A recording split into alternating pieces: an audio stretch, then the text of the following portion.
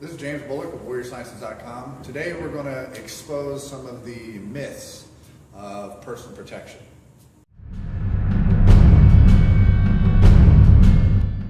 Today we're going to cover some myths of person protection and even martial arts. I hate putting those two together, but there's a lot of martial arts techniques that are passed off as effective, street-worthy movements. And, well, it's a lie. It's just a bold-faced fantasy is what it is. And I'm smiling because there are people that believe it. So we're going to go ahead and just start with a couple. I'm going to have Jesse come in here. And some of you will laugh with me because some of this is really common sense stuff. But it's when people go to instructors, whether it's martial arts, personal protection, they invest their belief, they invest their money and their time into that instructor and believe what they say. So, you know, things like this will happen. They'll teach defense against a single wrist grab. Really? Why would I teach getting away from this when the second I'm grabbed, I just do that and repeat as needed until he lets go? Not this. Not things like this, you know, or some fancy rollover move, and then I'm going to do some awesome throw, you know, and all this kind of stuff. Literally, when someone grabs you, especially if you're a female, they grab you. Sometimes our instinct is to, hey, get off me. Well, if he's a guy and he's stronger than you, obviously he's going to kind of hold you there for a second. Well, if he pulls me, palm, stay out of face as many times as possible. Claw the guy's face, stick your fingers in his eyeballs, grab his face, his throat, you know, stomp on his foot, his knee, his groin, whatever you want to do. I would always suggest using upper body tools first, but it doesn't matter. He grabs this hand. That's the answer. He grabs this hand. You know, he's got both of them. I still have legs. I can stomp on his shins. I can stomp on his feet, his knees, you know, type of thing. Why in the world, what am I doing here? Are we getting ready to do some awesome dance? This is not, how is this an attack?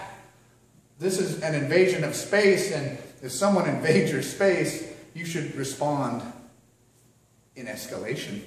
I call it the game of escalation. You grab me when I don't want you to, I'm going to smash your face, and you don't want me to. So it's that game of escalation.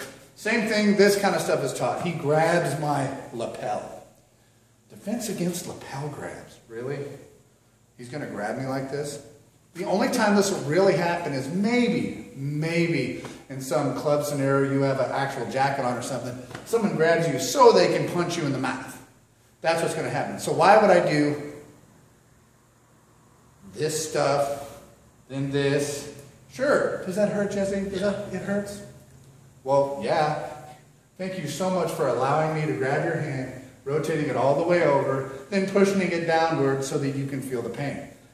That's called being a good training partner. No, bullshit. If he actually grabs me, same thing, palm to face. Why am I going to deal with the arm? I am not a fan of dealing with the arm unless that arm is an actual threat.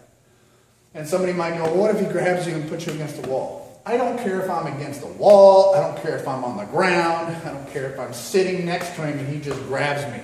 I don't care. I am still going to insert as many times as possible to get the desired result. And to me, this is all common sense. But there are actually martial arts systems. And granted, in traditional martial arts schools, now, let me really, I'm very serious with this. There are traditional martial arts systems. Yes, that's a part of their system. But those are traditional martial arts. That doesn't mean that that actually works in the real world. It's done for artistic sake. It's done for tradition and historical value. I still teach some traditional martial arts, and I still actively practice every single week, multiple times a week, traditional martial arts. And we have things like grabs and stuff, and we're wearing our traditional martial arts uniform and everything.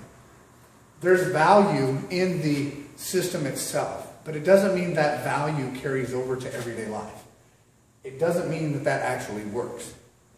So it's one of those things where I don't care how they grab you. It's like a single throat grab, you know. He grabs me here. It doesn't matter. Now, if he actually knows, I've taught Jesse how to actually grab a throat and grab the trachea. That's actually dangerous. This right here, what is this? What is me just trying to, all he has to do is keep walking away from me, and I'm going to have to like catch up, and he's going to hopefully punch me in the mouth or smack me in the face or something. So if he grabs my throat, number one, how did we get here? How did I let him get this far? It doesn't make any sense. If he does, I might grab for just a second and palm strike him, and then do whatever else I want that's very mean and nasty. So I don't care how you're grabbed. It doesn't matter if it's double, you know, or anything else. This, well, how did you get here? Why did you allow this to happen? There's such things as, you know, being sucker punched, like he's turned sideways, you know, he's looking that way talking to his friend and he gets sucker punched. I get that. But there's not going to be this. Really? No. Anytime someone's grabbing you, you can anticipate that someone else is grabbing you so that another person can beat the hell out of you. That can happen, especially in a bar situation or in a club situation. But this stuff, oh really? No. Please don't waste your time on that. This is a really good answer to a lot of things. If he's standing a little bit further away from me, and I already believe that there's going to be a situation. I've tried to just de-escalate it. I can't really get away or anything else. And I feel that there's actually a threat. Then whatever he goes for, if he tries to grab my hand or anything, my response is going to be the same thing. He tries to punch me. You know, I respond to the same thing. He bull rushes me. You know, hey, that happens to work every single time. I'm going to do that. If this gets stopped, the other one gets involved. If those get stopped, something else gets involved. So don't fall prey. And there are those on the internet right now that are teaching these as tactical maneuvers, tactical tips, and different things like that. It's not a tactical thing to do you know, Aikido moves or jiu-jitsu moves or anything like that. Same thing goes for in the MMA world. Don't, for the love of everything that is holy in this world, do an armbar on the ground against somebody in real life. Please don't do that. If you do, you deserve to get the crap beat out of you. You really do. But don't do that. Don't fall prey to these myths and things. So, that's it for today. He crosses his arms again. I can pin his arms and go straight for his face and then end up getting his throat or whatever. A better way for him to stand is to just overlap.